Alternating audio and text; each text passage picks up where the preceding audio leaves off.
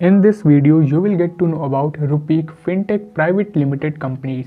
What are the roles on which they hire engineering students, eligibility criteria, education qualification, hiring process and stipend offer during internship and as a full-time role.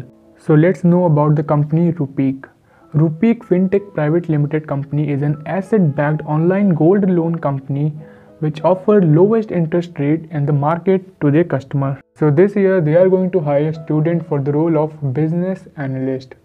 So coming on to the education qualification, so if you have completed your BTech with a minimum 75% of marks, 75% of marks throughout your 10th, 12th and your UG course, then you can apply for the business analyst role. Eligibility for this role is you should be in a third year or in a final year of your BTech and you should be available to start off the internship immediately.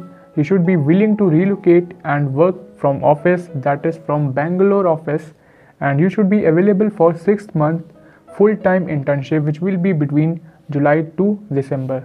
Coming on to the hiring process, the first one is shortlisting of CVs. So once you have applied for business analyst role, there will be a shortlisting which will be based on your CVs.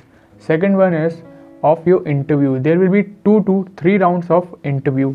Then you will be finally selected as a business analyst in this company. So coming on to the stipend offer, so as an intern you will get 25,000 to 30,000 rupees per month as an intern, and once you will get a full-time role in this company, you will be offered between 10 to 15 LPA. This will be your CTC.